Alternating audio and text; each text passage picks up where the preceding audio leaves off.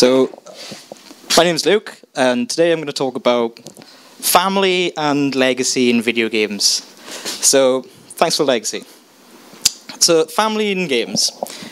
Basically, video games usually use family as a plot point. It's usually something that evokes an emotional bond. It's something that the player can relate to. But he uses this with these 3 points: saving, losing, and avenging, usually. So you're often saving a loved one, you're avenging a lost sibling, parent, whatever. But what if this fails? And sometimes this does fail. The most notable time for me that this failed, and when I started really thinking about this, was with The Last of Us. Now, The Last of Us is a great game, and I'm not being facetious about that, but it does rely on these 3 points a little bit too much, to the point that the whole story just becomes this hodgepodge of saving, losing, losing, saving, losing, losing, saving, avenging, kind of saving at the end, I don't know. Not to spoil that there, but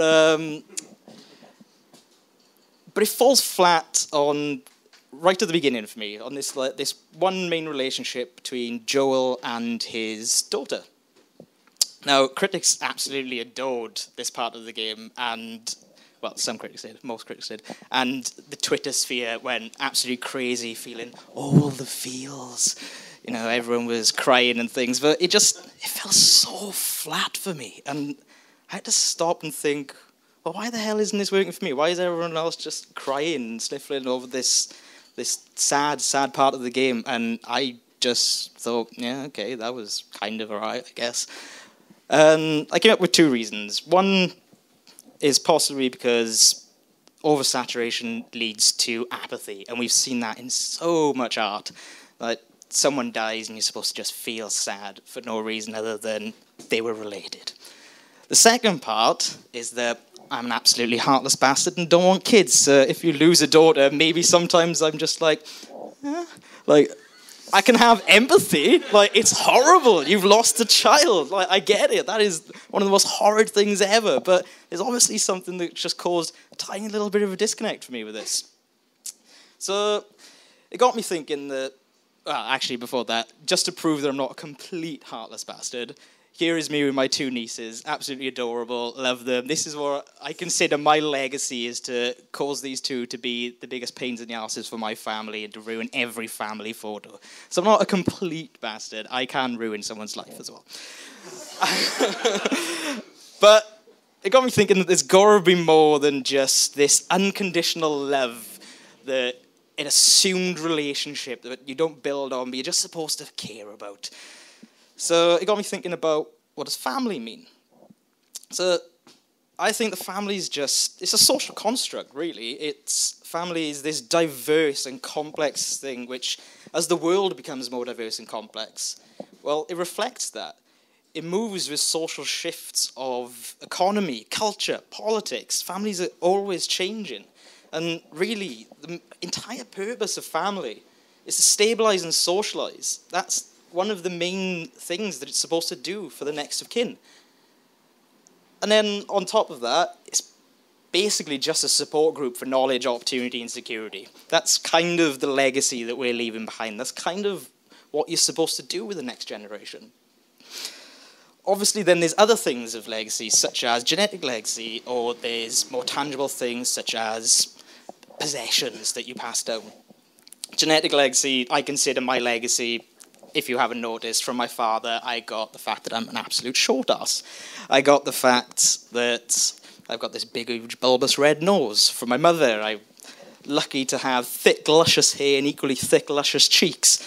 And yeah, great. Thanks for those legacies, guys. Like, really appreciate it. Also, then there's other things. Going back to the knowledge. So, from my mother, I got the knowledge that it's all right to be late. Sod it. You can just be late if you want. From my dad, well, my dad likes Elvis, so I kind of just learned to be able to do this and go, like that's what I got from my father. But also from my dad was this idea of the Kear curse. Now, Kear's my second name, and whenever something goes bad, my dad would be, that's the Kear curse. So, bus doesn't turn up. Kear curse. Emails hacked. Kear curse. Spent all your money on a new guitar, but then you receive an unexpected bill and require immediate dental care as a filling crumbles in your mouth. What's that? No, that's stupidity. That was what I shouldn't have done 3 months ago. That was everything that's wrong with me. Now, I know there's no such thing as a Kear curse. When I was a child, I thought there might be. But it's basically just some people will blame things on gods. Some people will blame things on religion. Some people will... You have to rationalize these things which are going wrong. If something goes right, I never blame the Kear curse. Then I'm Lucky Luke. It's like, woohoo, bye. Yeah, money or something. I don't know, like, good times. So I know there's no such thing as the Kear curse. It's usually the way that we perceive the world around us, react to it. And a little bit of luck as well, I guess. So where does this all come down to? Basically, video games need to explore something beyond just you should feel for this person because they're related to you. And a game which does this for me in a way that I very much doubt the developers ever intended to is Rogue Legacy. Now, Rogue Legacy, have everyone played it or know about it? Yeah? It's called, some people call it a roguelike light. And basically that just means it's taken some things from the roguelike genre, so procedurally generated castle, hack-slash gameplay, a bit of magic, kind of permadeath. It's basically just an illusion to permadeath. It's not actually permadeath. It also has this simple game loop that you're going through a castle, you have to try and make the best run possible, get as much gold, get runes, all that kind of thing, just gather them all up. And you have to fight these 4 bosses that you can eventually fight this big bad boss and get rid of a curse. So what does this have to do with family and legacy? Well, when you die in Rogue Legacy, Celador just created this thing which they've called a genealogical roguelite. So you die and then you take on the role of your children. And you keep doing this until you get rid of the curse and you beat the big bad. So basically, all of your children are just stuck in this loop of dying until you finally succeed. And you gain money, runes, and upgrades, and they pass down to each generation. This is your inheritance. This is what you're given.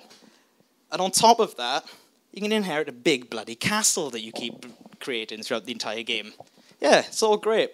This is fun. And it basically means that every time you do all this and you pass this down, it gives a greater opportunity to your next child, to the next of kin, to have a greater opportunity of success. Now, this is all starting to sound a bit like big bad words that people don't like to use, like privileges and oligarchy and nepotism and all these kind of bad things that people just go, ah. And I'm a Welsh millennial. I have a chip on my shoulder, okay? Especially living in London. I used to live here. Had to move 3 times to get away from the rising rent. I have problems with this place.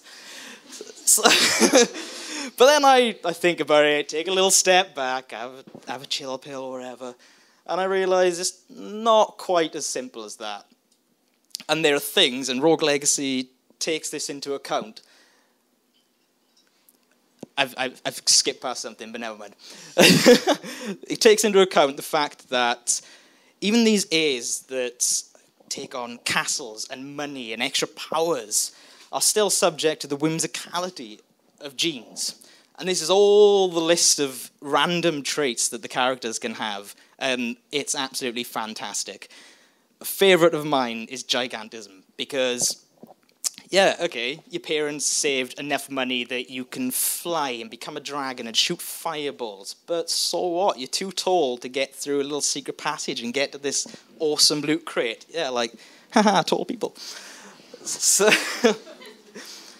so yeah, there are things out there which it doesn't matter, all this oligarchy and privilege. And another big one then is the big bad world outside, which in Rogue Legacy is this ever-changing castle, and it's analogous to the real world, because no matter what you pass down, no matter what you teach, each generation is, well, it's experiencing a familiar but completely different world at the same time. So it doesn't really matter. And to get through this big bad world, to get through the castle that's constantly changing, yeah, you use all this money, you use all the things that you've been passed down, but you also have to use perception. You have to use the way you react's got to be great. You have to have a little bit of luck as well. And it's starting to sound like how I got away with the Kear curse and started to defeat that. So basically, at the end of the day, families come with burdens, they come with blessings, they come with fortunes and misfortunes, far beyond just unconditional love, which is just such a trope these days in video games and films and books and art in general. But video games really need to look past that.